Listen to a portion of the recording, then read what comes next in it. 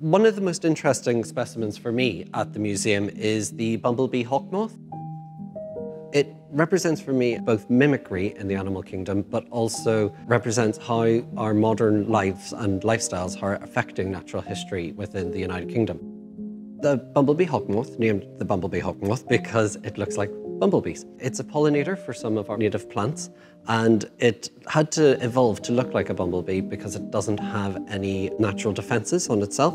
So bumblebees have their stingers, the hawk-moth unfortunately didn't have anything. So looks like a bumblebee, and therefore the predators don't attack it.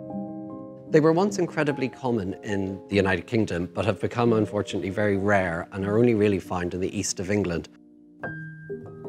This might be due to agricultural habits which have changed over the last 50 years, and as well as climate change, which is obviously affecting the native plants as well as the species itself. If you do get a chance to see one of these in your garden, which would be amazing because they are an incredibly beautiful specimen, please by all means try and take a photo of it and send it to us. We'd really love to see them, and yeah, just enjoy having them in your garden because you're witnessing something that is very rare and may unfortunately become even rarer in the future.